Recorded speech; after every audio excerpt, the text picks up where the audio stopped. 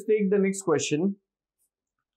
Find the maximum power that can be transmitted through a 50 mm diameter shaft at 150 rpm if maximum permissible shear stress is 80 Newton per mm square. Again, we have a question here. Let us try to write the data first.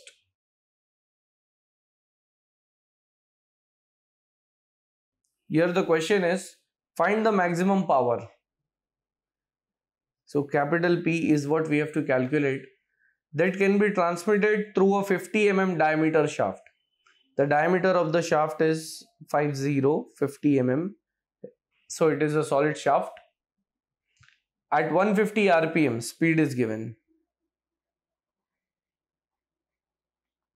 If maximum permissible shear stress is 80 Newton per mm square. So Fs value is 80 Newton per millimeter square. So this is the question and the data we have written. Let us start with the solution for this. Solution. Since power is asked, I'll write the equation of power, that since power transmitted by shaft is given by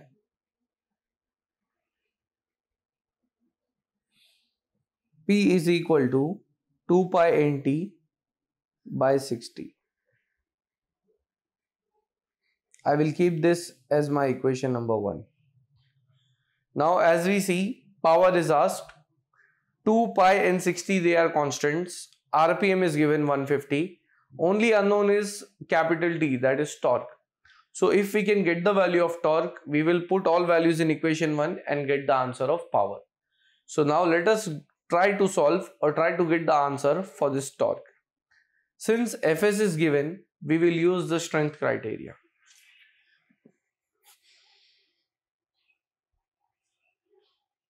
By strength criteria, T upon J is equal to Fs upon R.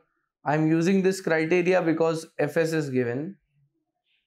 Therefore, T upon J value is pi by 32, d raised to 4, and diameter is 50 here. So 50 raised to 4 is equal to Fs is given as 80 in the question. Radius is diameter by 2, diameter is 50. So here I have 50 by 2 as radius. Into bracket I will write down, since J is equal to pi by 32, capital D raised to 4. So therefore I will get T is equal to, if I cancel the terms on left hand side and right hand side, here 150 gets cancelled and here 150. So cube is left, then here 2 ones are, and here this is 16. So after the cancellation, I'll get this as pi by 16 into 50 cubed multiplied by 80. So from this, I will get my answer of torque as 1.963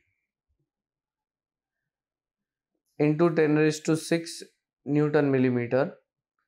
Now since we have to find power and power is in watts, so we should keep the torque in Newton meter. So I'll say that after dividing this by 1000, it becomes 1.963 into 10 raised to 3 Newton meter. So here, as we see in the equation number 1, we have found all the values. I'll say that put all values in equation number 1.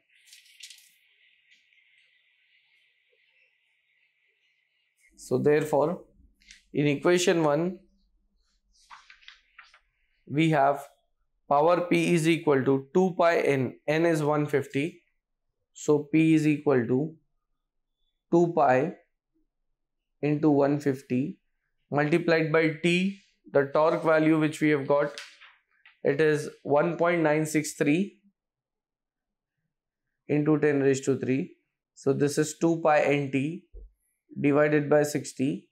So from this I will be getting the answer of power as 30.84 into 10 raised to 3 watts, or I can write this as 30.84. Dividing this by 1000, that becomes 30.84 kilowatts. And here I have found the value of power which was asked in the question, and with this we complete this question.